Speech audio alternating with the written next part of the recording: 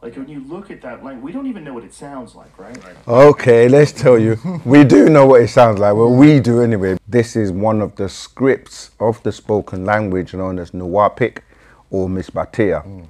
And Cuneiform or cuneiform is just one of those scripts, and so is what people call hieroglyphics, or what we call the safuf. Well, about greetings, we're about to watch the Joe Rogan experience.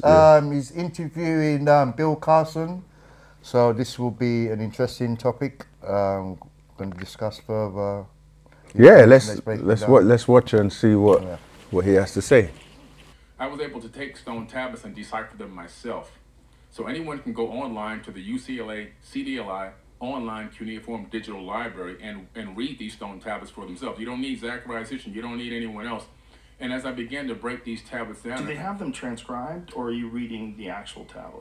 They transcribe them. They actually transcribe them into English. So you're still held by ransom to whatever they, just like the Bible translating it into English, like you just said, little g, big G, when we know there's no little g, big G's in Hebrew. So when you're getting a transliteration or transcribed text, then again, how do you verify that? Yeah, you're taking their word for it. Yeah, but let's keep listening. Controversy as far as, like, are there different versions of the transcription? Like, does some people think it's interpreted differently? Is like some debate about that? Only where it comes to where some of the text is missing. There could be pieces chipped off of tablets. You see that corner missing from that tablet right there in the Epic of Gilgamesh. Just look how wild is that? Yeah. Just how wild is that exists? Yeah. And that this was. It's so hard for people to put in their brain 5,000 years of time, and that there's these people that have this very bizarre language. Like when you look at that language, we don't even know what it sounds like, right? Okay, let's tell you. We do know what it sounds like. Well, we do anyway, because the master, go back 30, 40 years ago and look at the little scrolls, mythology, you know, what's God's first language. These tablets were published and put in there from a long time ago. When he says we don't know what it sounds like, we do, because Parna Babyanun, Dr. Malachi Ziyuk, has explained that this is one of the scripts of the spoken language known as Nuwapik or Misbatia. Just like the hieroglyphics is also one of the scripts. So yes, the spoken language a lot of people didn't know, but it's actually Nuwapik or Misbatia. And cuneiform or cuneiform is just one of those scripts, and so is what people call hieroglyphics, or what we call the safuf. But yeah, let's keep listening. Interesting. Which popped up out of nowhere. You know, you're talking about a civilization that appeared out of nothing. It looks like computer code. It does. Doesn't it? Yes, it does. Just imagine like a human being deciding that they were going to write down in these very bizarre, and they all agreed that all these things mean a certain thing. So they had to somehow or another have a Rosetta Stone or something where they're documenting it so that people can learn it and teach it. And then we're looking at it 5,000 years later. Yeah. It's so amazing. It is. And what's incredible is this text was translated in the 1800s, long before Zacharias Sitchin was born. So there are some, you know, some rumors that, oh, he was the only one that could decipher these tablets. Well, no. George Smith, who worked as an Assyriologist and wrote many books and deciphered these Sumerian tablets in the 1800s. So we're talking about texts that have been deciphered for a few hundred years, nothing that was just deciphered recently. So what are the first decipherings? Like what year was the first deciphering? It was in 1800. I think around 1850. George Smith. He actually worked at the I believe it was Cambridge. What was his take? Like, when he's reading all these wacky stories and all the Anunnaki stuff, like, what's his take on it? He is literally subscribing to this information the way almost that you and I see it today. These people saw something, experienced something, interacted with something, and he cataloged it, and it inspired him to write a complete translation of the Enuma Elish and the 7 tablets of creation. And he talks about the fact that that information was copied right from those tablets and put into the Old Testament of the Bible.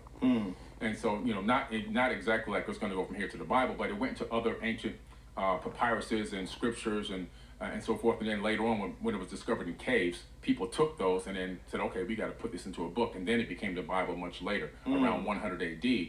But he subscribed to the theory that these people interacted with beings in some way, shape, or form, and that also this information is so incredible that it became part of the biblical text. Did you ever read the Dead Sea Scrolls? Yes, yeah. Qumran Dead Sea tablets. Scrolls were found in, what year was that? It was in Qumran, right? They found It's them in these- Qumran, but I think again this was also, I believe, in the late 1800s or early 1900s. is when they found Yeah. them.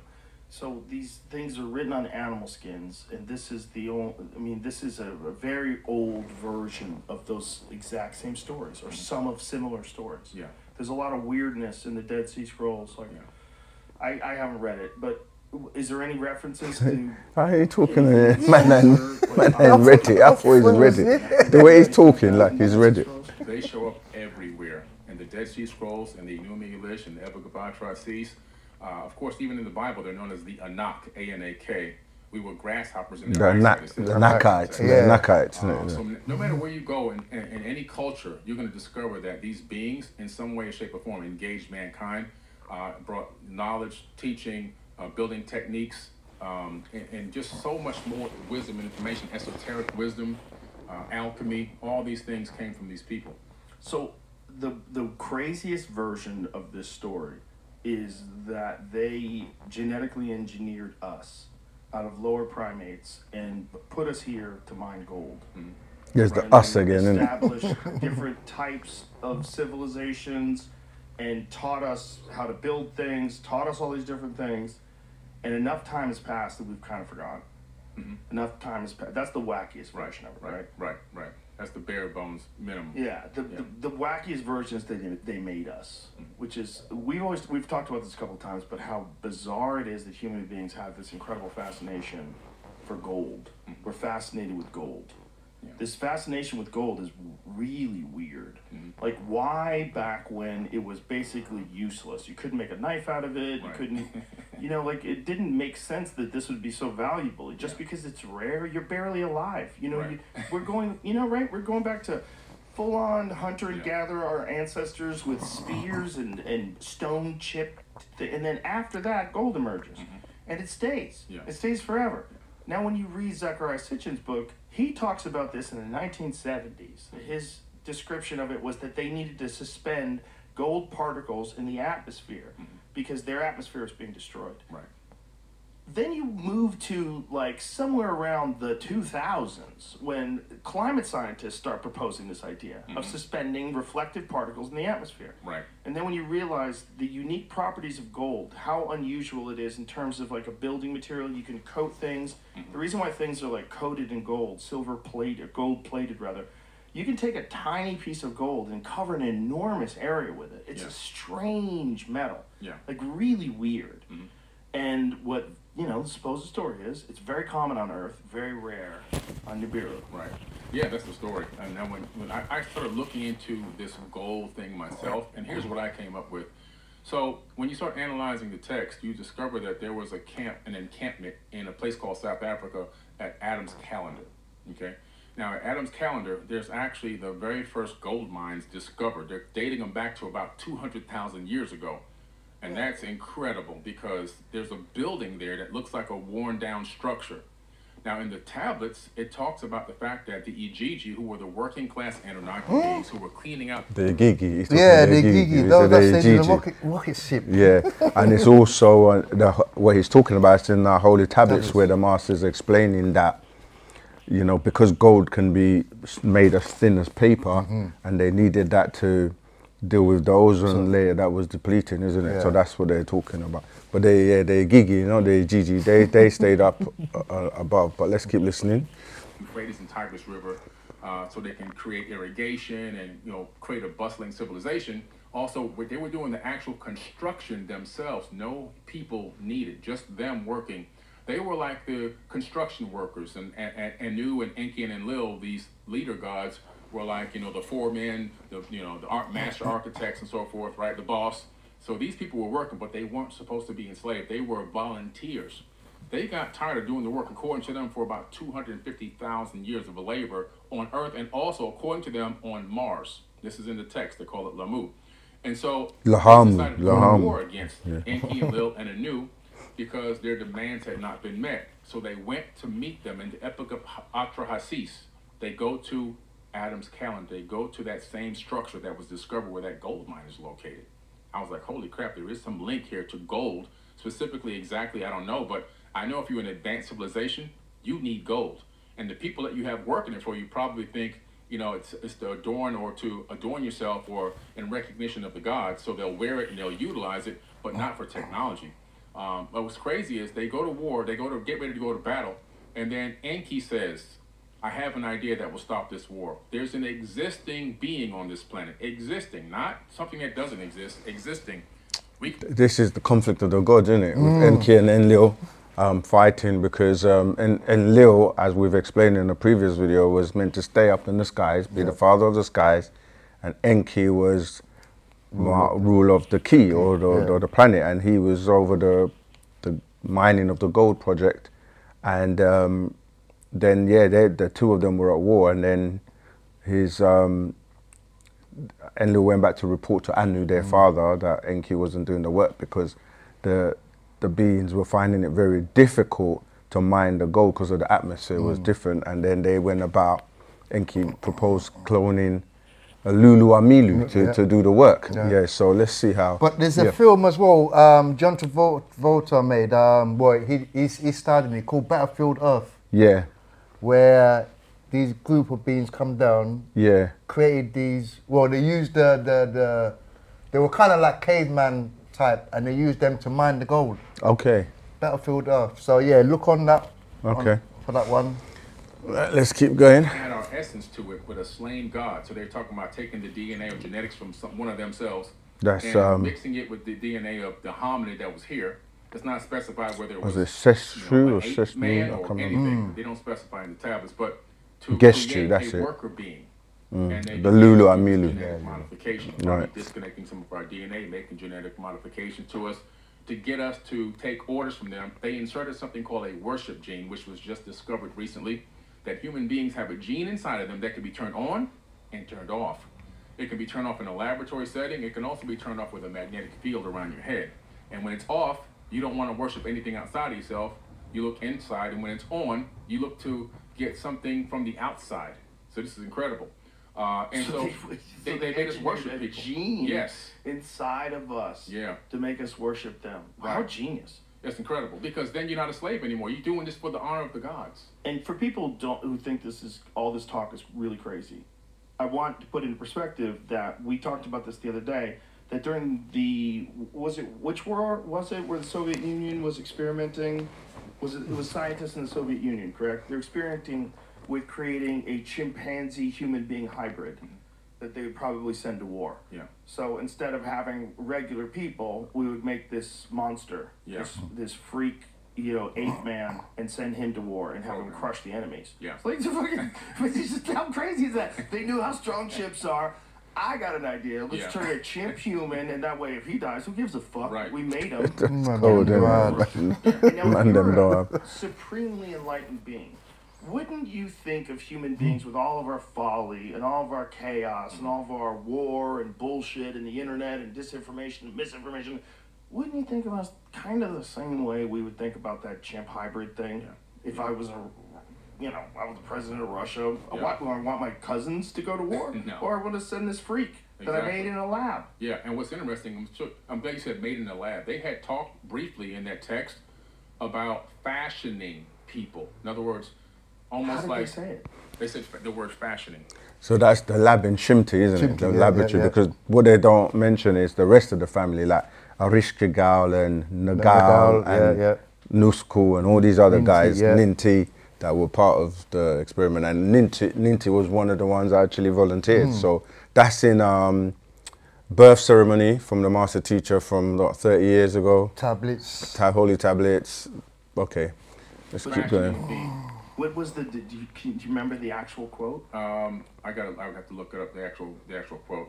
But they describe it as fashion. Fashion, because they said even the lamb hadn't been fashioned yet, so they had fashioned lambs. So they fashioned, and it's also in the Epic of Gilgamesh, they fashioned the friend that Gilgamesh went on the journey with. He wasn't born from a woman's womb. Speaking of Gilgamesh and Enkidu. Yeah, that's right. Enkidu, yeah, that's Gilgamesh's, his brethren that went on it with us. Enkidu, yeah, that's what he's trying to say, yeah. The Epic of of Gilgamesh. So they use that phrase several times in the tablets, but they said no, wait. So it was almost like that's not a good idea because in some ways it seems as if they had known that the idea of making these too many artificially created people wouldn't be a good idea. Now they didn't go deeper than that, but you can see where we are today with AI and everything else and these robots that are coming. Maybe they knew something about that, but they decided to take a biological being and genetically modify and program that to do the work, and that's exactly what they did. Well, if they really knew what we would be capable of, and that we would be illogical, overpopulation would be a gigantic issue. Mm-hmm. And in many parts, I mean, it's not really that big of an issue here, except for in cities, but in many parts of the world, it's the whole country.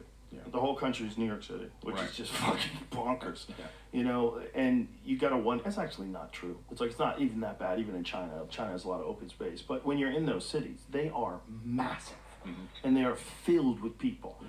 And that is probably what you'd imagine a higher being would do if it was like us, like kind of illogical and kind of a little bit reckless and has a little bit too much technology for the average person that didn't develop the technology. But all of a sudden you got some 85 IQ dope who has access to all the things that all these geniuses have created. Yeah. I mean, you could figure, we talked to Michio Kaku, he built a nuclear reactor in his house when he was a kid. I heard about that. That was crazy. That's crazy. Yeah, I know. That's so crazy. But there's a lot of different stuff that you can do and have access to technology that is beyond anything you would ever be able to invent with your own mind. But because we share things across the board, you would imagine that if you were an enlightened being from another planet that's a million years more advanced than us, you'd go, I see where this one's going. You know, like you have that cousin who's an alcoholic and then he wins the lottery, like, oh shit, Derek just won the lottery. Yeah. This is gonna be crazy. Yeah. Derek's got $200 million. Right. It's gonna be fucking insane. It's crazy. And they knew they were going outside their own guidelines and their own laws, their parameters, because they made a statement in the text. They said the creator of all is going to punish them, or they would have to answer to the creator of all for what they did here. So, and that lets you know they weren't really gods. They knew themselves that they weren't the creator of the universe, but that they masqueraded as gods on this planet. Just like we did when different versions of human civilization would find primitive tribes, like the cargo cults. The cargo cult that you talked about in your documentary. That is so fascinating that during World War II, planes landed on these remote places, and these people built mock planes to show like what the thing was that came to visit them that they thought were like gods. Wild. Do you think that if the Anunnaki are real, and if Nibiru really exists, and there's another planet with highly intelligent beings that are far more advanced than us, if that's the case, do you think there's more advanced and more, just like we are to chimpanzees, they are to us, and then another race is to them, and then it just keeps going on and on forever until you're God? Absolutely. I believe there's levels to the game, just like there's levels in terms of how we live on this planet. Yeah. You know, we have the first world, second world, third world, just here on Earth. Now magnify that as a fractal, as a universe as a whole. You have civilizations that are 1 million, 2 million, maybe even 1 billion years ahead. And every universe every civilization progressing within the universe at a specific rate. So you can have beings that have already maybe even shed their corporeal bodies and only exist as beings of energetic light. What does that sound like? Sounds like Ethereum to me, man. Ethereum beings, pure energy, like we've been explaining this. Yeah, because once you transcend the physical, you don't need the skin suit. Yeah. This is a pure energy being, and the 9 ether beings, this is what we're talking about. So, yeah, Bill's just said it. You have everything all the way back down towards us. In the Emerald Tablets of Thoth, he actually says that Emerald Tablets of Thoth. Who's Thoth? Tahuti, Zahuti. There you go. And we're telling everyone he's here. He's the incarnation. Dr. Malachi Ziyot, Panda Babylon, the most prolific writer. No coincidence that who they're calling Thoth, Tahuti, was that scribe with the beacon, the beak in ancient Egypt. You see him always writing. He's the one that wrote the Emerald Tablets and all the information that pretty much the planet, on the planet, you know. So and up to this day, there's no one writing this amount of information. That's right. To this day. Real talk. Okay, let's keep going. to incarnate at will on and in the plane he desires. He claims to be able to incarnate whenever he wants and even into other dimensions. So why is it that when we're telling you that he has incarnated now in the personage of Dr. Malachi Z, the least you could do is check it out, right? Test him. Let's see what you're saying. Are you really who you say you are? But okay, let's. Angelic Descendants as well. Yep, go on YouTube. Listen to Angelic Descendants on Earth. Listen to Who and What You Are. These are recordings. Do angels come in human form? Do angels come in human form? There's another one. Yeah, these are the recordings from many years ago when he was taking us through the school of Islam and explaining that these angels and gods that we're talking about in the Bible are extraterrestrials that have come here. He gave us the whole Anunnaki story, so it's interesting. Let's keep listening. That's next level. Yeah, that's next But level. it does make sense that if we're capable of doing what we're doing, we were talking about your phone, the Samsung Galaxy S24 Ultra with zooms and all this different shit. That's magic to someone just 200 years ago. And if it keeps going and you keep like playing this out as far as possible, it kind of makes sense that there would be levels to the kind of intelligent life that exists in the universe beyond our comprehension. Yeah. Have you talked to Terrence Howard? Do you know his theory about how planets are created? That it's just things ejecting from the sun over billions and billions of years, and that there's a Goldilocks zone where you can create life. Right. And that's where the people are. Yeah. And then as this Goldilocks zone gets, you have to be super technologically proficient in order to control your environment to the extent that you no longer require the sun in order to keep you alive.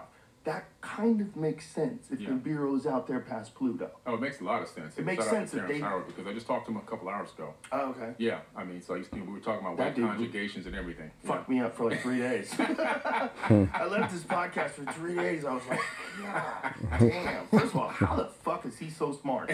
Like, how would you ever imagine that a dude who's an actor on a television show or in a movie is that smart? Like freaky smart. Right. But his theory about the creation of planets, I was like, oh, that makes sense. Oh, it makes a lot of sense. We watch stuff fly off the sun all the time. And if this matter over time would coalesce and become a planet. Yeah, it creates an accretion disk, and everything in space creates accretion disks. So once that What is that word? Accretion disk? Accretion, yeah. What does that mean? Disk. So once you have a certain amount of mass in space, Yeah, for Benici. it instantaneously, on its own, wants to create this circular, like the shape of our Milky Way galaxy, wants to start circling and swerving around itself. And then as it does that, it begins to create friction. As that friction increases, the matter begins to collapse in towards each other, all right, based on its own energy, and then it forms a ball. And that then builds and attracts more mass until it builds into a moon or a planet or whatever.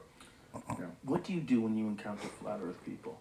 Oh man, I just try to be quiet. I just tell them, look, it's not my thing. You know, I remember Flat Earth Society offered me money years and years ago, and I was like, no, I don't believe the Earth is flat. I'm not getting involved with this. And they really attacked me hard, death threats and everything else. They get very upset. Yeah. I do not understand. I just think it's people committing to an idea. Yeah. It just doesn't make sense. Well, it's a religion now. They turned it into a religion.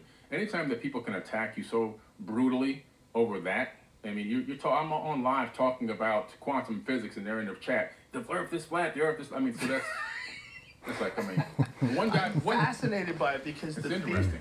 Yeah, because it's the ultimate conspiracy theory. Yeah. The ultimate conspiracy leave it. theory Let me let him is first that carry on. we are all on a set, and that the Earth is flat. It's a disc. There's a wall. The government's aware of it. They won't let you pass a certain distance. Yeah, there's ice walls. Yeah. And that space is just lights in the sky. Right. That's it. And the sun is a bulb, and all this kind of stuff. It's wild. And it's attached to a version of Christianity, which is very interesting. It is. It's tied into Christianity. The 6,000-year-old theme. The Earth is only 6,000 years old. The reason why people think the Earth is 6,000 years old is because most of the tablets are 6,000 years old, and the Bible was written from the information that came from tablets. So that. Well, we said it in our very first video about Earth is not flat. And everyone's commenting saying we're crazy. You've heard it now from other sources, and the 6,000 year that we've been mentioning, it keeps coming up. Birth of the Adamites. Birth of the Adamites 6,000 years ago. That's it. All right, let's keep going. As far back as anybody's quote-unquote knowledge seems to extend, That's where the 6,000-year-old theory comes from. But they've taken that thing and turned it into a religion. I remember one guy DM'd me and he was going off and telling me he was going to shoot me in the head and all this stuff. And I said, let me ask you a question. If there's no atmosphere, then what are you breathing right now? He goes, what do you mean? Well, I'm breathing oxygen. I said, well, that's a gas. Gas doesn't exist. I said, well, then you should be dead then, because you're breathing a gas. And what else are you inhaling when you breathe? He goes, oxygen. I said, well, no, you're breathing in, helium, krypton, mostly nitrogen. Nitrogen. I said, you're breathing in all these other gases.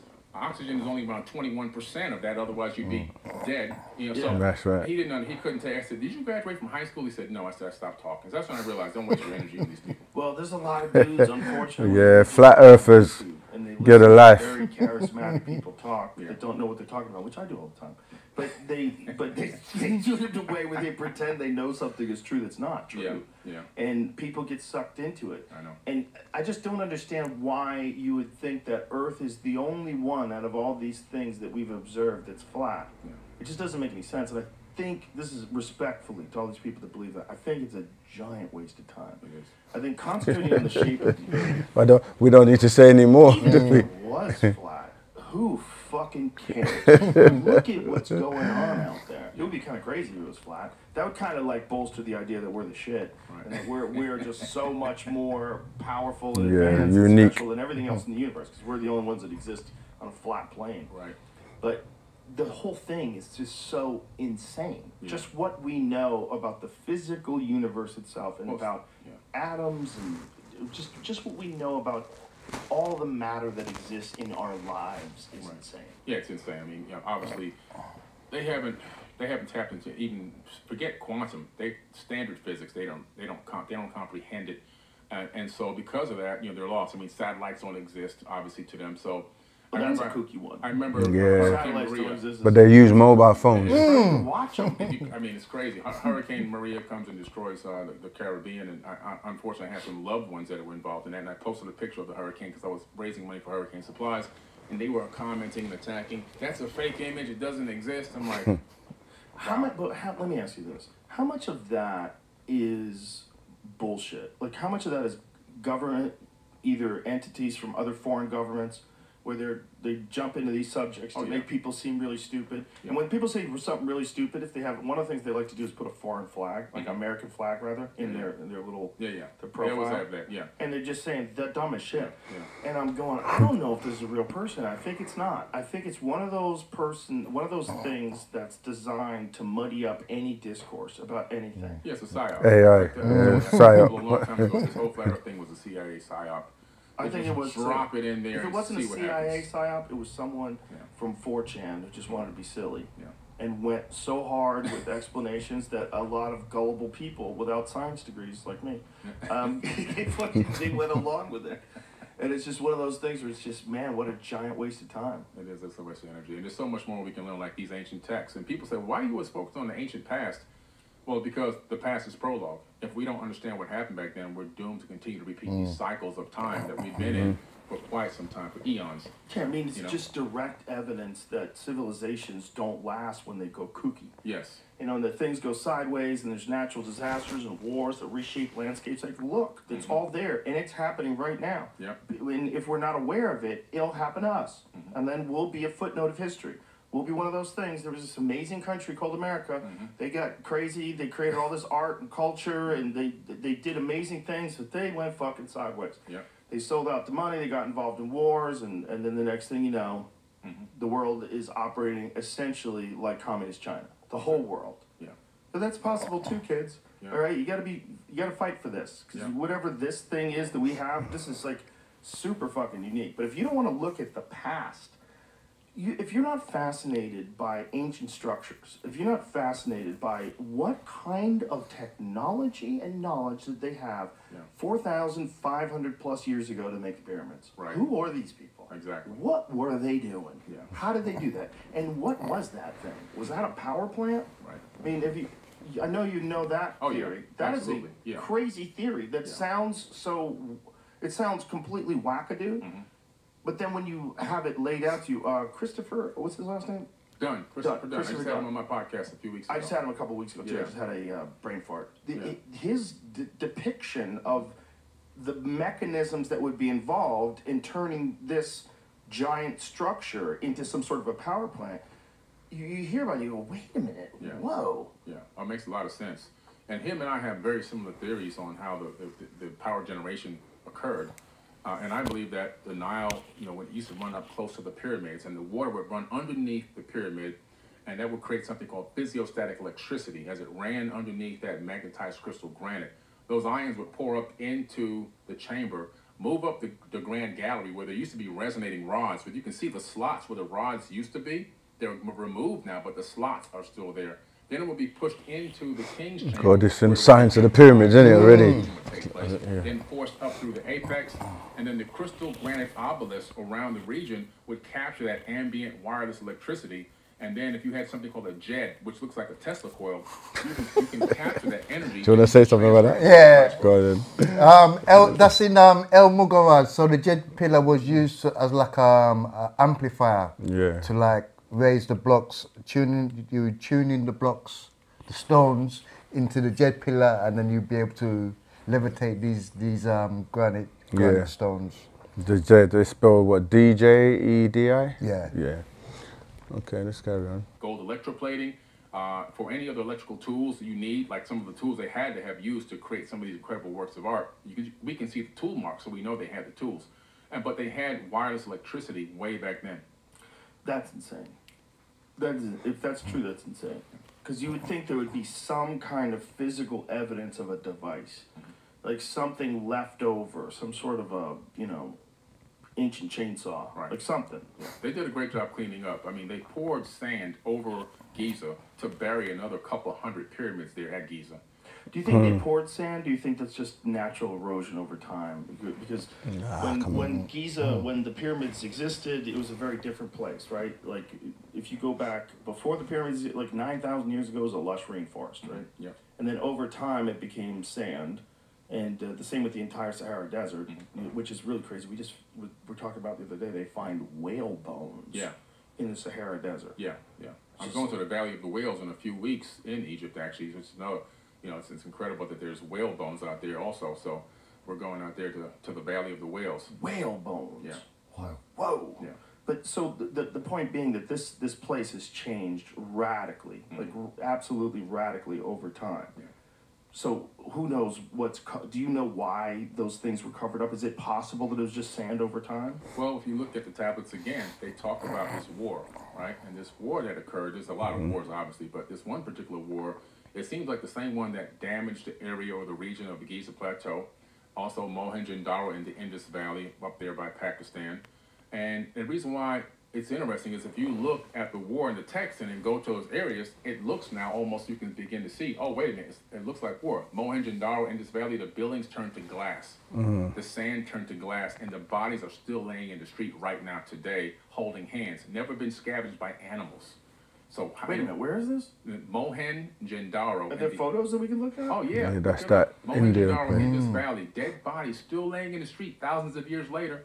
And Nobody guess what? they just lay there? No one's covered them up? Nobody's covered them up. Yeah, when you put a Geiger counter over them, higher than background level radiation. Okay? Really? Yeah. And But aren't stones higher than background level radiation? some stones are. Some stones are, especially like diorite and crystal granite. But these bodies, these are just bones. How come they're higher than background level No, I can't wait radiation? to see this. Yeah. Why haven't I ever heard of this? Mohenjo-Daro, M-O-H-E-N. There you go. Whoa. Yeah, this is evidence of a nuclear war or nuclear Go type back of to a the war. other, that one there. That one's insane. Yeah. There's bodies that are sitting on the edge of steps next to their own buildings that they lived in. The building is turned to glass. That's 3,000 plus degree temperature weapons fire. So there's a bunch of people that seem to die all at once, just scattered around? Yeah. And what's the conventional explanation for how these people died? They have no idea. They have zero idea. The only thing that That was just a couple, Jamie. Go to the Mohenjo-Daro mythical massacre.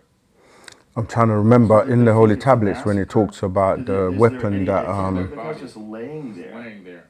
who was And it that had the building, weapon? It was the those sounds buildings are exactly like that. They vitrified. used that 1000 weapon. plus degree temperature. But let's keep listening. Shit. What kind of, what could have caused that level of temperature, an energetic release? Well, it could have been a low atmosphere asteroid. It could have been. I mean, Could have just been. like that's possible. Tunguska. Yeah, it could have been a little, but then their bones would have been splattered apart and broken into pieces. Good call. Yeah, that's a good call. Yeah, because they don't seem to be broken apart. No, they're not broken apart. Right. That impact would have shattered the bones and spread them out over a great Right, distance. but without impact, even if you just look at the one that burst in the atmosphere in Tunguska, it just flattened trees. Flattened everything. For, all the I trees. think it's some insane, like 1 million acres or something crazy. Yeah, it's incredible. So How those big was bodies the would have been there. Tunguska explosion?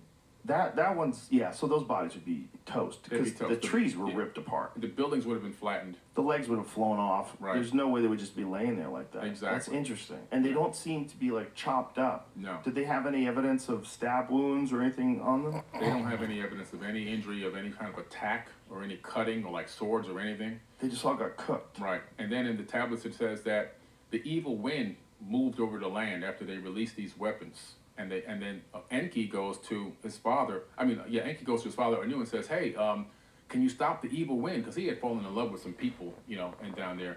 And he's like, "There's nothing I can do." He said, "Get in your skyship and forebode." That means get the hell out of here. And he said the people's hair was falling out, their eyes were bleeding, their nose were bleeding, their fingernails were curling off. That sounds like radiation sickness. So do you think it's radiation sickness that did this to all these people, or was it an impact that did this to all these people? Nobody knows. Nobody knows. But, But they're not blown apart. Right, they're not blown apart. It seems like whatever struck, or whatever energetic weapon it was, it could have been might not have been a weapon. Whatever it was, it seems like that shock wave reached them at some point, and whatever was in that wave Just killed everybody. That's what it did. Yeah. And they just don't know what it is. So how does a conventional archaeologist describe it? Do they just say it's a massacre? They just call it a mythical massacre, and they stay away from it. When you look in the other texts, the Mahabharata and the Bhagavad Gita, you find out about these wars also. They're recorded. They have weapons called the Brahma Astra and the Brahmahanda weapon, and these weapons... That's in the holy tablets as well. They describe them as doing, duplicate what you saw there. How do they describe them? They describe them as weapons that once released can't be revolted or can't be turned back, and that they will obliterate any area, any city. And they say that one of the weapons can destroy any man on 3 worlds. It's crazy stuff. And this is where Oppenheimer got his famous quote when he... the bomb maker, innit? Right. Now I have That's a good movie on Netflix if you haven't seen it. Yeah, I see that one. Yeah. What a great quote. Yeah. To say after you detonate the first nuclear Oh, bomb. man. What a great quote. Yeah. So the idea is that there were beings that were having wars on this planet. Were they Conflict do you of the believe gods. They were having wars with people that were revolting, or were they having wars with other beings? They were nine fighting with each other. goes And into it evidence as well. of these wars can be found in the book of Deuteronomy in the modern day Bible. These gods, and I do mean gods with an S, because everywhere in the Bible where it says God singular, it's actually a mistranslation. The actual, if you backwards look up the translation in Arabic and then down to Aramaic and everything else, you find out it's gods plural. They were fighting each other over resources we already said that. and people and control of the planet. And so that's why in the book of Deuteronomy, God tells people, go to this city, and it's like a far city where they don't even know that these people exist. They go over there to kill them. He says, kill the women, kill the children, and bring the spoils of war back to me. And you see these wars in the Mahabharata, the Bhagavad Gita, the Bible, the Sumerian tablets. And these wars are just nonstop, the Indian Vedas. And it's always about attacking another city. And they even talk about Trojan horse methods to get behind the gates and then to, utilize that to attack and kill and bring back these spoils, which is pretty crazy stuff. It's like they were attacking each other. They had gone awry. They had gone rogue out here on this planet, and they began to fight over people and populations and resources. And we would hope that we would get past that. But there's no evidence that we have so far. So, why would you think that as AI gets implemented and technology escalates and all we're going to be able to do in the future in terms of being able to go visit other planets and duke it out on other planets. Right. Like there was a whole story today about China just landed on the far side of the moon. So they landed a probe over there. Yeah, they did. This is, there was the China-America war on the moon. What if America claims a spot and China land? That's in our doctrine from how long? Moon base. Do you remember? Yeah. The other side of the moon, the brain team and all of that going over there. Yeah. I think that's in Mission Earth. Mission Earth, yeah. Man from Planet, Planet Risk again, the most named classic book. Everyone keeps talking about it. But yeah, moon-based and the Majestic 12 and all that. Yeah. Plants a flag there, and they're like, "Hey, fuck you, that's ours." Now that's what's going to happen. Especially if there's like something on the moon they can mine that's very valuable. Oh, this stuff up there. I researched the Clementine mission years ago. NASA and the United States military sent a military, at that time, it was a top secret mission called Clementine. It was a low lunar orbiting satellite to go to the dark side of the moon. And when I saw the name Clementine, I knew right away, this thing ain't coming back. And as I began to dig deeper into the declassified documents, of course it never came back. Oh, my darling Clementine, you were lost and gone forever. Wow. And I was right. And sure enough, it hit something on the dark side of the moon, which is really just the backside. It's not really dark there, but it hit something, but it sent back about 20 gigs of data. And these images are available to the general public. They've been declassified, and there are strange. That's This is pre-Photoshop. What's it called? Things that shouldn't be there, that look like broken structures and junk and things that just seem to be laying around. So I think it was a reconnaissance mission to gather intel and data, which is probably why China's gone to that far side of the moon as well, because they're probably going to. It's a race to see who can capture ancient technology and then reverse engineer it and then weaponize it. Well, that's the most fun theory ever. The most fun theory ever is that there's bases on the moon, on the dark side of the moon, that aliens have abandoned. Jamie, are there any photos of these anomalies? That's the most fun. I can provide you some with links to the sources too. Okay. Yeah. That'd be cool. But Jamie will probably find something. Cool. So what do these structures look like to you when you look at them? Just dome structures there. A dome? Just domes. As a matter of fact, one of the astronauts... Yeah, Sedonia, isn't it? Remember, this is in the book. I'm trying to... Yeah, it's a long time ago, Freedom but... of Information Act documents. Yeah, Sedonia. The black box audio and the black box redacted text statement from NASA, which is available to the general public. Neil says, look at those convex structures down there. I bet the people in there never get out. And he's talking about dome structures on the moon. Extraterrestrial and creation. Yeah, extraterrestrial and creation goes into that. I can provide you to the link to that as well. Okay, so what are these structures? Do you see any of these that you find You can compelling? look for anomalies on the backside of the moon. We utilize a lot of these on our Facebook groups. Because remember, in our doctrine, it explains about, you know, the story of Alalu and Lelu and the throne. Yeah. Talks about, obviously, when he was escaping, he actually did projects on Mars and the moon. And even when they were mining the gold and transporting it, they were taking it to the moon and then to the craft. So the cylindrical crafts. Yeah, the cylindrical crafts. And the master explained this years ago, and that side was called Sedonia. Yeah, so that's interesting. Let's keep going. On Facebook, we have these groups, anomaly hunting groups. We formed the United Family of Anomaly Hunters, and we've cataloged about 60,000 anomalies now. A lot of them are on the dark side of the moon. But tell you, type in Clementine moon photos anomaly. You may be able to find some. If not, I'll send you the link to some resources where you can look them up, and you can take a look at some of these crazy objects that are there. So is that one right there in the upper right-hand corner? Yeah, that one's there. Some structure. Those kind of look like two pyramids on to the left of it. And then another structure which almost seems like it has geometry. And underneath that, you see the blur? That looks like obfuscation. Directly, you know, if you go back up to that top right. Top right? Yeah, top right, B. Okay, you see that where his hand is? Now move to the left going down slowly. See that? See that? Go back up again. See that? Oh, where his hand is over right now? Mm-hmm. It looks like obfuscation. Sometimes you can take these images and put them into a Photoshop and take away the contrast, and all of a sudden structures pop right out. But Yeah, right you above see the that, pyramids those one. pyramid structures.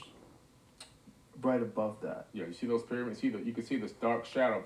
I see two lines. Okay. Well, I see the arrow that's pointing to that one straight line, and then I see what looks like two superimposed arrows. Okay, do you see? Yeah, those things. Okay, yeah. Those are superimposed, right? Like no, those are shadows.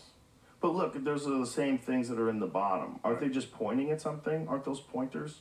I think they may be highlighting something. Right, I think it's a cursor mark or something. So what they're saying, I see what they're pointing to. They're pointing to that thing in the upper right-hand corner that kind of looks like a pyramid. Yeah, you see that? You see that right there? Yeah. Yeah. It kind of looks like a pyramid. It's cleaned up a little bit there in C. C is more clean. But you know, those things don't look like they belong there. Well, it's hard to tell. Yeah, it's hard to tell. Now, we have really those are that Yeah, but you see, there you go. That's the one that's in the book. So yeah, that's definitely that's like 30, 40 years ago. Extraterrestrial and creation. Yeah. It's kind of hard to think that that was formed by natural. Now, and what happens is we're not saying we know exactly what these things are. We're Laboratory, just we know. We know. Yeah, let's just pause that. We know because the master teacher already broke it down. They did a lot of the experiments on the moon and on Mars before they came to the planet and into the laboratories in Shimtu. So yes, we do know Moon Base 12, the Majestic brain team going to the moon, Sidonia. They found this out many years ago. So let's keep going. You were just looking at the thing that was a pyramid. That one, yeah. Get that one big. You can see the shadows and everything. That one's very strange looking, because the way it points at the top and has flat sides, like you're like, that's if that's real, that's interesting. But That's all that is, by any chance? that's a good question. There's a measuring tool. We don't have it, obviously, access to it right here, which gives you an idea of the height. I'd like to see it in real life, though. You know what I mean? Like, sometimes things fuck with you. It's just, but the angle is so unnatural looking. Yeah, it definitely looks unnatural. We just try to catalog things that appear to be anomalies, things that appear to be out of place. Right. It could be anything. And if in the Sumerian tablets, there's this time where Enlil takes his son to the moon, and he says, "Well, grab your eagle's mask because you're going to need it." They were referencing that the atmosphere was harsh. Oh. So when you see the Anunnaki with the eagle's head, that's actually their helmet. It's a helmet. So they could breathe their air. Exactly. They talk about it twice. Once to go to the moon, and the second time to go to Mars. Yeah, and there's been other just said that, depictions of ancient gods and people that look like they're wearing some kind of mask, too. Right. Yeah, exactly. Yeah. I mean, one of the cooler ones is the bubble space head looking guys in the cave. Yes. And you're like, what did you guys see? Right. Like, what did you guys see in the middle of, like, hunting gazelles, trying to stay alive, trying to make a fire, and then you decided to draw that thing? Right. What is that? And we know they can draw because they can show you what a gazelle is. They can show you what cattle is. They can show you what a person looks like. Yes. But then they draw that, and you have to think, well, why? Right. Why is that the only thing you drew that's fake? Right. Exactly. They It just have looks time like- to waste. And it looks like a dude in a suit with a helmet on. Right. Here's the question: how many different things are visiting us? Like, and from how many different places? Oh, a lot. If we can't just think everything's going to look exactly the same. That seems just as silly as thinking that all of our animals should look exactly the same. Correct. I think we have 3 different levels of visitation going on simultaneously. One is corporeal beings in a physical body, most likely anatomically similar to us, you know, a bilateral, bipedal organism with 2 forward-facing eyes, maybe Do you 1 or think 2 sets it's of hands. what we eventually become? It's That what they are? It's possible that maybe we already are them. Just you know, Earth could be an abandoned sea colony. Every culture that I've talked to indigenously around the planet all say they were seeded on this planet by Pleiadians or other beings, star brothers in various different places. So Like the it's pretty Dogons. interesting. Like the Dogons, the Nomo, the Hopi, and the Lakota tribe, the Star Brothers. The Aboriginal elders say that they were seeded here by Pleiadians. All of a sudden, why is everybody having the same story? The Africans by the Neteru, Yeah. trying to leave that one out. Brought here, we could be genetically, I don't believe we're even from Earth, to be quite honest with you. Our psychotic rhythm doesn't even match Earth's rotation on its axis. We're slightly off. It's actually better tuned to Mars' orbit on its rotation on its own axis than What do it you is mean? Earth. How's that work? The psychotic rhythm of a human body, the wake and sleep cycle, is actually more tuned to Mars rotation. Yeah, the on master its said axis, that as well. Mars day versus Earth day. The master said that they were created on Mars and then Brought here. That's why that's right. We know this already. It's just pretty weird that we aren't synced to our own planet after all these thousands, Is that maybe the hundreds same of as our thousands of years. Circadian rhythm, right? So how do they calculate it's more tuned to Mars? Like, how does that work? Well, it's just they geneticists and scientists discovered that our perfect wake and sleep cycle is more tuned to Mars rotation on its axis, which is about 23 and something minute hours, and versus Earth being 24 hours. And so they said, wow, this is incredible. And the more they tested it and the more they studied it, they realized we're more tuned to the Mars than This Mars. we though, I have to always have to emphasize we're not all the same. Right. What kind of whack calendar do you have where It was make up stuff. if some years the month is longer. What the fuck are you doing? I know. Make a better calendar. Isn't there a better calendar? Yeah. Shouldn't there be like a digital calendar that represents exactly what's going on and not go January 5th? Come on, get the fuck out of here. It's pretty bizarre. That's why we've got our own calendar as well, and we've had it because we view time completely different. Our calendar has 19 days in a 19. month. Yeah. 19 months. There you go. Let's keep going. Could be aliens. Well, actually, every person on this planet is an alien. Even our planet itself is an alien. Scientists just discovered something interesting. I've never talked about this yet on the podcast, so you guys can look this up. So, our Milky Way galaxy is pretty interesting because it's absorbing another galaxy at this exact moment called the Sagittarius Dwarf Galaxy. Not the Sagittarius constellation, that's something totally different. We are absorbing the Sagittarius Dwarf Galaxy at this exact moment. People thought for all these decades, looking, or even hundreds of years, looking up in the night sky, seeing that swath of stars going across, that's the Milky Way. Guess what? We've been wrong the whole time. This is now being taught in universities in astrophysics. So what you're looking at the absorption or the merging of the Sagittarius with the Milky Way galaxy. And the exact point where it merges and drops into the Milky Way is right where our solar system is located, which would explain the rogue planets that we know that are out there. There's millions of rogue planets that have no sun, that are just floating free around. There's planets and solar systems that are orbiting far beyond the orbit of Pluto in our inner Oort cloud, admitted by astronomers now, that there's other solar systems within this inner Oort cloud area orbiting our sun every 4,200 years. So all of a sudden, that's Corey Powell, the astronomer at Discovery magazine, by the way, who said that. So this is pretty interesting. We're talking about the fact that our solar system itself is an implant into the Milky Way, that we come from Sagittarius. We're not even part of the Milky Way galaxy. Whoa. Okay. So when they're looking at our own solar system, they have an understanding that there's a thing called the Kuiper Belt that's out there, and there's so many objects in there that are small, and that's one of the reasons why they decided to declassify Pluto as a planet, because there's other objects real similar in size. Maki and all those other planets. But they think there's something large out there. They think there's something large out there that they haven't yet identified because of the way that gravity is responding. Like, what is the reason for it? Well, what happens is they discovered that in some way, millions of years ago, something moved through our solar system and captured its own weird orbit around our sun. And what's crazy is the evidence is in our solar system. So Saturn and Neptune switched locations because of a gravitational field. Uranus is flipped on its side and orbits, its equator is orbiting north and south, not east and west.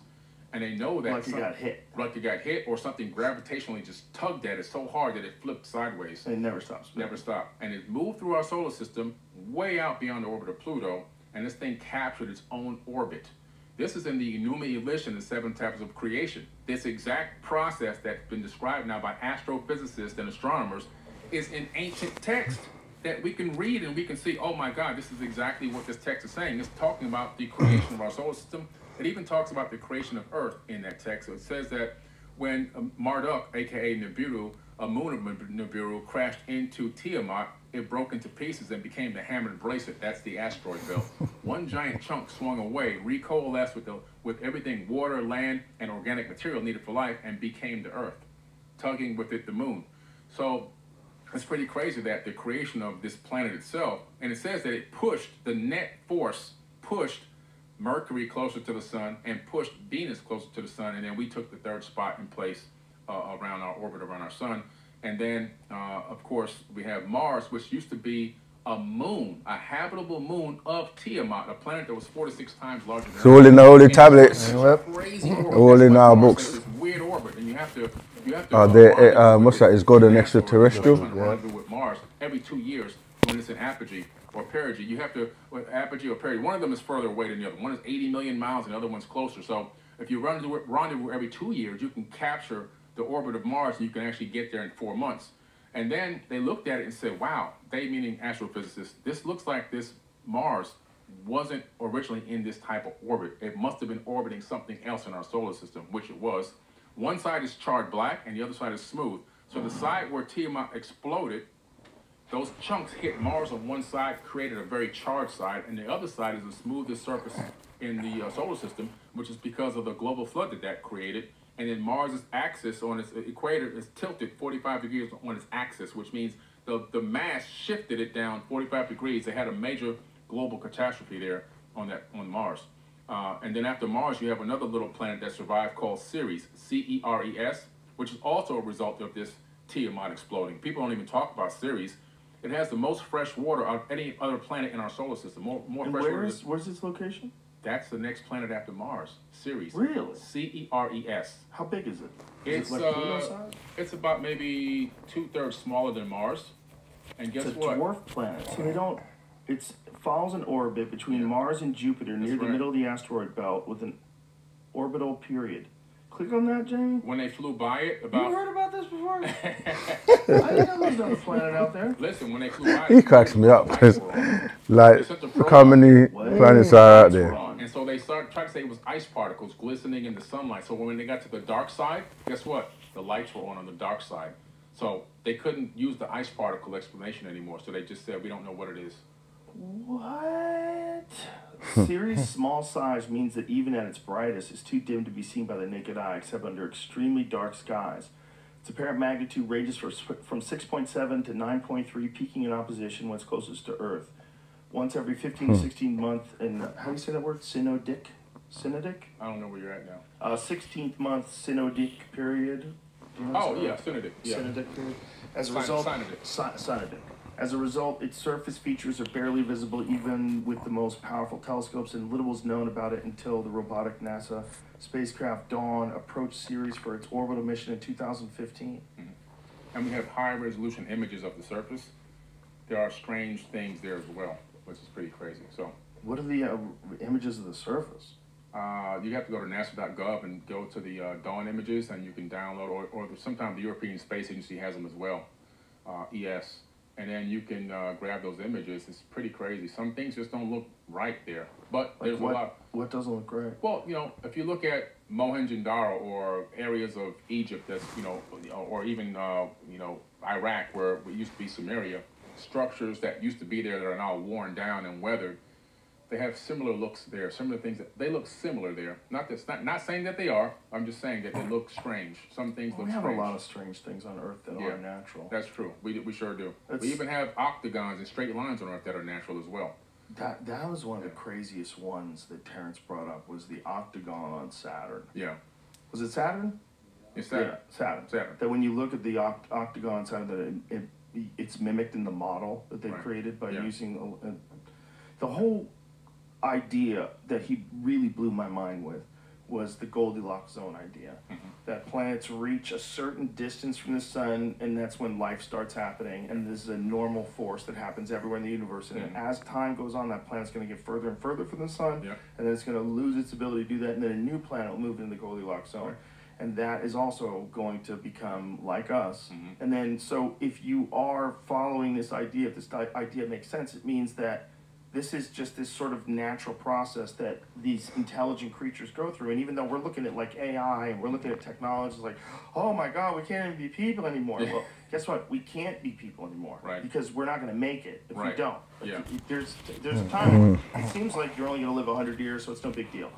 But humans, if we keep going like a few million years, we're going to have a real problem. Yeah. Yeah. A billion years from now, we're not going to be around anymore. No. And then there's going to come a time where the sun doesn't exist anymore. Exactly. So if you get so intelligent that you can escape the boundaries of the physical world, and you can move throughout the cosmos wherever you want, then you've escaped. Right. You've escaped this fear. But it's almost like there's an intelligent test. Yeah. An intelligence test that life There you goes go. through. Like, we're going to give you all the tools, just like you're in the womb. You're in the womb of Mother Earth. We're going to give you all the tools, but you got to get out of the house. Yeah. At a certain point in time, you got to get out of the house. You're 24, you're still living at home?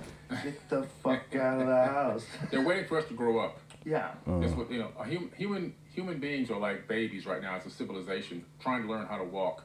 And right now we're barely crawling, and then we plop down on our stomach and everybody screams and cries.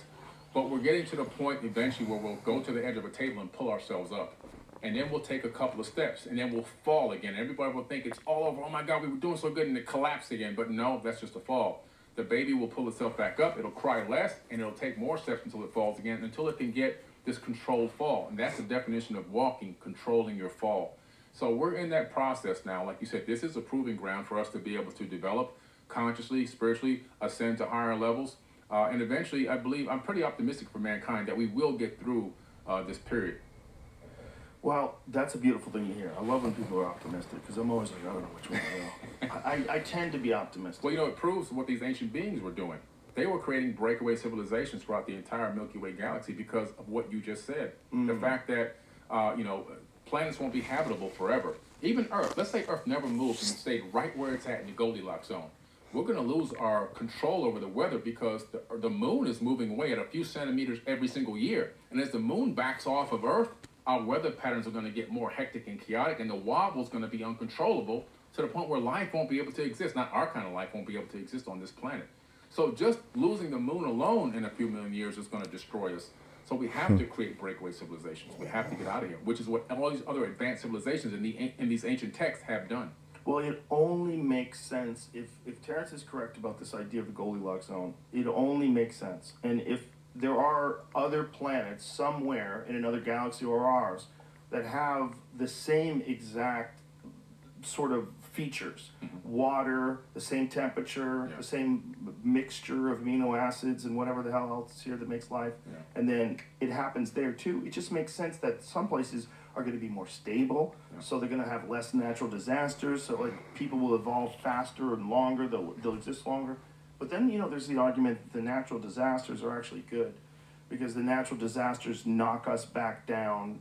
If we're about to destroy everything, knock us back down to some much more primitive version of ourselves, and then we have to rebuild society again over thousands of years, which to the universe is the blink of an eye. That's a blink of an eye. You're right. That's exactly what happened in the Emerald Tablets.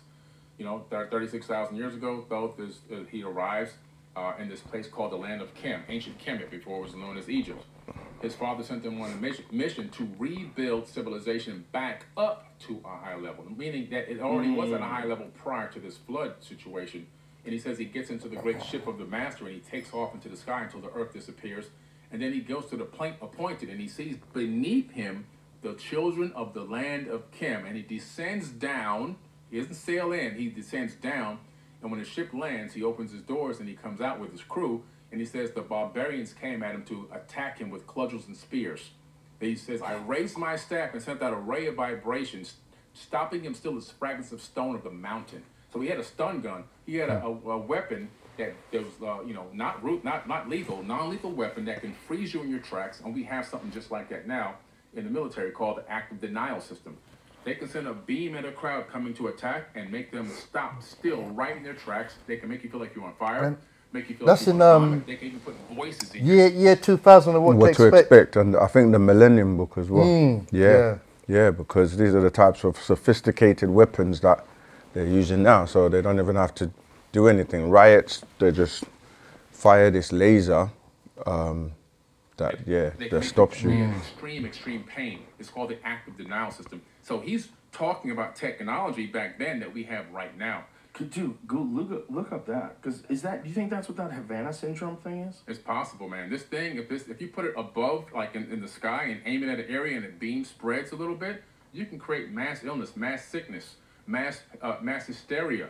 You can have everyone running around thinking that they've got somebody talking to them and telling them to do certain things. It's out of control. This weapon can be fully weaponized in a lethal way, in a way that can make people become psychotic. You can make somebody think they're burning it on fire.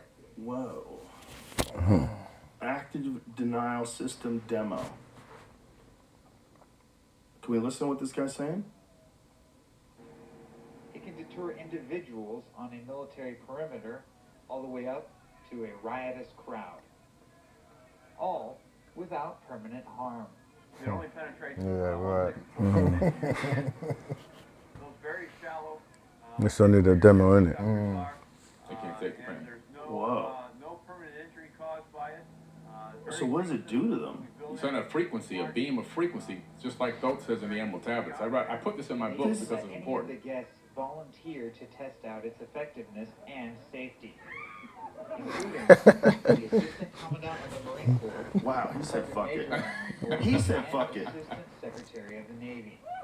Most described it as feeling like a hot oven or grill being opened up. See? That would disperse crowd quick. Wow.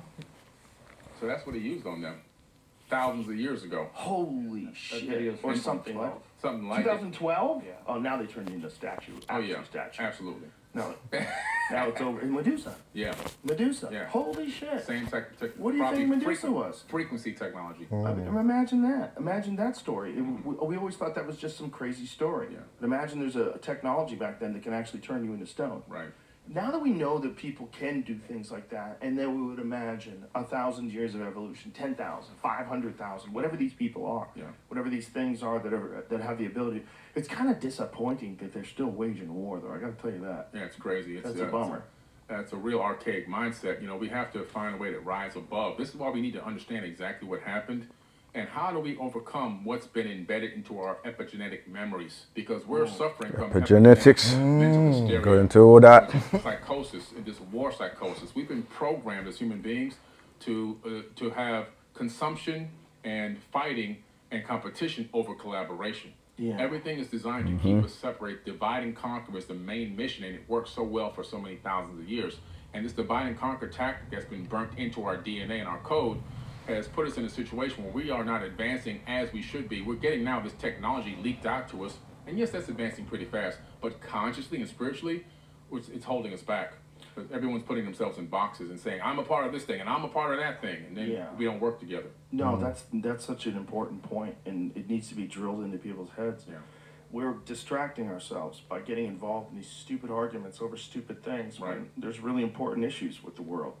And those aren't being addressed. And one of the big Mm-hmm. ones is, how do you stop people from killing each other? How do you Right. stop war? How do we stop this insane practice of having groups of people go up against groups of people they've never even met and killing them? Like, Exactly. and then we're all okay with this. We talk about how this is normal and this has to be done, and war is ugly and it's unfortunate, but we have to do it. Like, okay, are you fucking sure? Who's pulling the strings here? People with $10,000 suits that don't get on the front line. Yeah. They send poor kids and young men and women to die. Yeah. And, you know, Exactly. And it's all about money. It's all about money. And, you know, Smedley Butler wrote about it in 1933. War's a racket. Yeah. And That's right. You read that. Read that from 1933, folks. Food supply for the extraterrestrials as well. Yeah, we teach about the food for the gods doctrine. They don't realize that that's part of the way to cleanse the planet, get rid of the infestation and the wars and religious wars and so on. They're just fighting to depopulate the planet. Yeah, this is a long video, very interesting. We've kind of like covered over an hour already, and I think we're gonna have to do like a part two, innit? Yeah, definitely. Because we want to take it in properly. Yeah, so look out for part two. But yeah, come down the store, check out the books. We've mentioned quite a few books. Man for Planetary Risk has got an extraterrestrial. We can go into intelligent Mission design. Yeah. Extraterrestrial creation. Is God an extraterrestrial? Yeah, these will cover everything that you've heard so far. Kasha records. Yeah. All of just come down to the shop and we'll give you the right tools you need. for Yeah, this to job, decipher this. Yeah. All right.